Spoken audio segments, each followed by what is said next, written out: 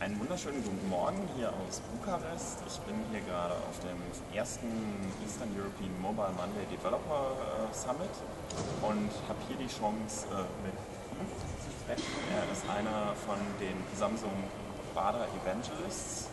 Er kommt aus London und er hat sich bereit erklärt, so ein paar Fragen zu Bada zu beantworten, die ihr mir über das Internet gestellt habt.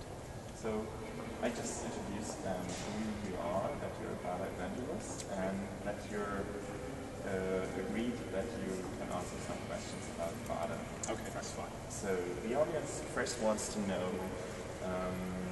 will Bada survive?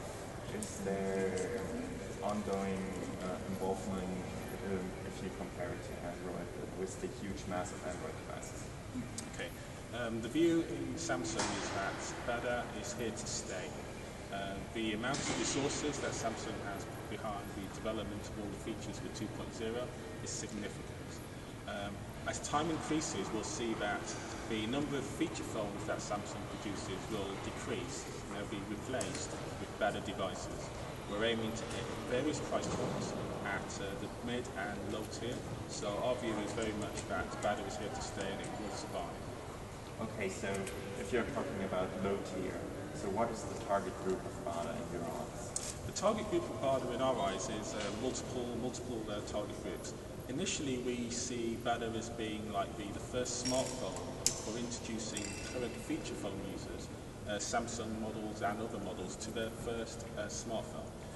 Also, we see Bada with like the Wave 3 as being applicable to the target groups whereby maybe they already have an existing smartphone and are looking for another premium smartphone and looking to try something at a particular price point which is comparable to all the other OSs on features and aesthetics and style, but provides a really great user interface and a really good user experience. Okay, so that is a huge group. Yes. People can use it. So some developers just asked me also if there will be Google apps inside for Bada. Okay, at this time I cannot comment on whether there will be native Google apps integrated within the Bada platform. I'm sure my superiors in HQ are aware of this feature, but time will tell, and as soon as I know anything, I'll contact you and you can spread it to the German audience. But as of this time, there is no mention of native Google App integrated into Bada. Okay, so ihr hattet noch ein paar mehr Fragen.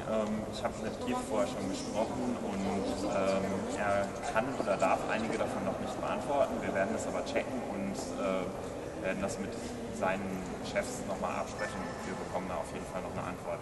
Deswegen werden wir jetzt noch 2, 3 technische Fragen mit ihm klären. I just introduced them that you're not aware of every answer of the questions we discussed previously. Okay. And that we will stay in contact for answering them and giving the answer to the audience later. Yeah. And that we switch over to some more technical questions as well. So you just told about Bada 2.0. Yes. What are the 2.0 devices? Okay. Will there be updates with that? Right, okay. The three Bada 2.0 devices in the Wave 3, the Wave M and the Wave Y, those have just been introduced to the market. We're hoping that those will sell well in all various demographics to various target audiences. Upgrades will become available as and when required. I have no roadmap of particular updates to be scheduled, but Samsung will endeavour to ensure that the user experience will always be great, and if the software firmware update is required to reinforce that will be. Okay, so regarding to 2.0, which are the main new APIs in your opinion? Okay, well the major APIs, we've introduced a number of APIs which will allow web designers to make use of JavaScript, CSS, and various web technologies to integrate or even port their applications to Bada. And in doing so, with these native applications, they will have like a native look and feel. We were introducing their web technologies. We've added various tools like the performance analyzer, the memory usage checker. All these tools are there to assist developers in bringing their apps to market and ensuring that their apps are of the highest quality. Okay, so you also told me something about the widget engine before. Is there anything you can say public? But not at this time. I understand that there is a widget SDK. I myself personally have not used it. We've been more so focusing on the various tools and new APIs for bada 2.0.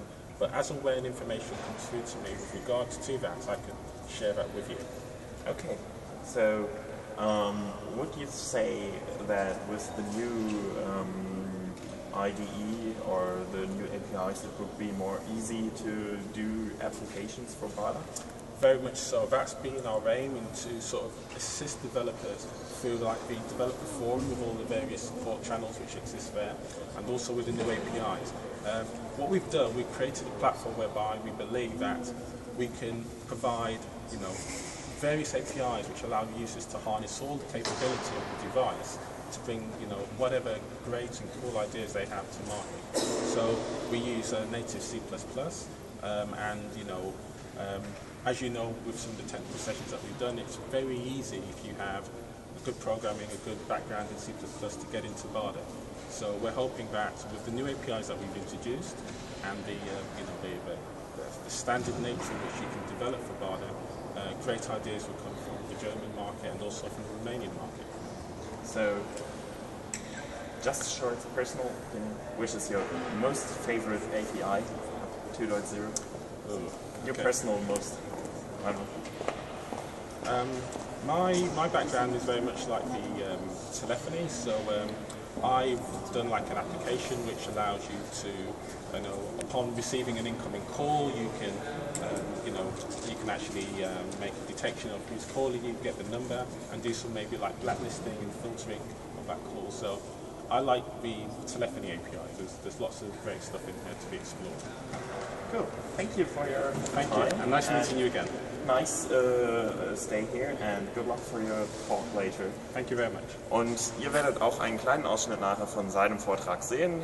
Ich werde es für euch mitschneiden und euch dann noch hier unten ans Video dranhängen. Dankeschön für eure Aufmerksamkeit.